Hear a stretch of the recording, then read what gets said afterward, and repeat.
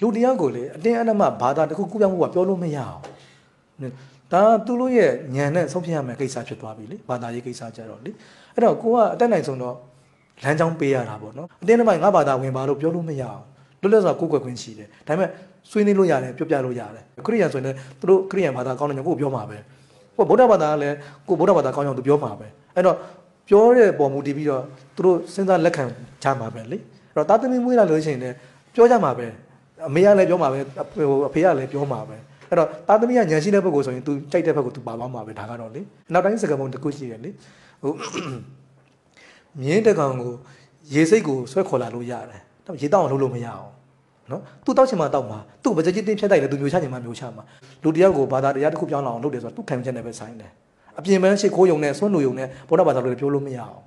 နော်အဲ့လိုမျိုးရှောင်း To Sunday.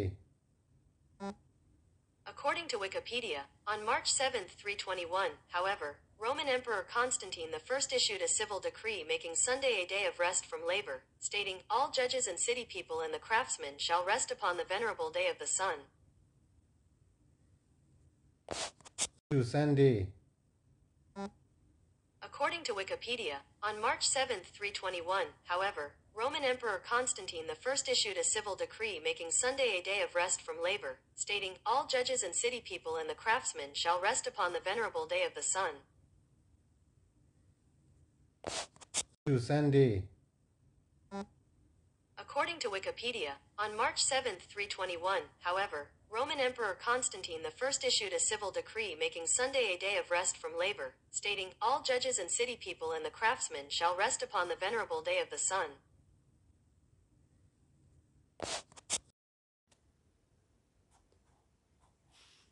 $1,000 to anyone who can prove to me from the Bible alone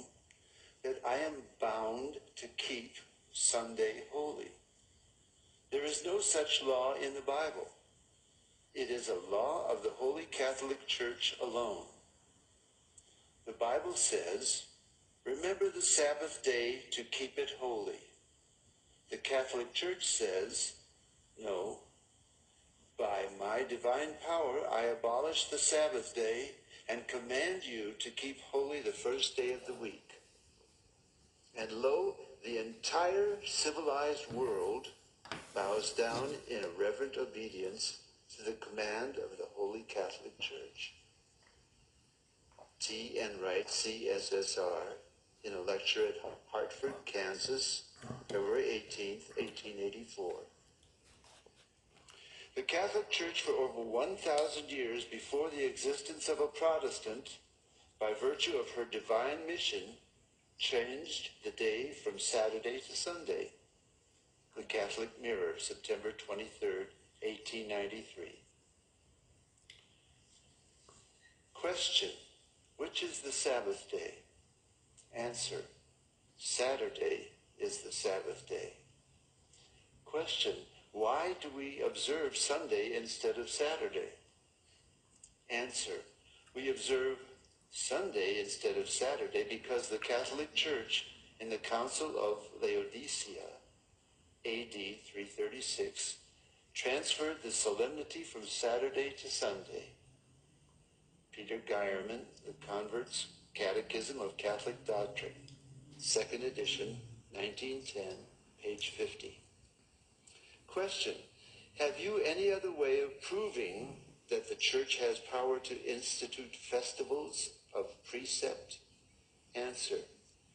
had she not such power, she could not have done that in which all modern religionists agree with her.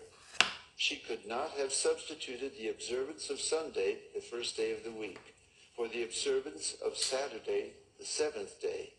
a change for which there is no scriptural authority.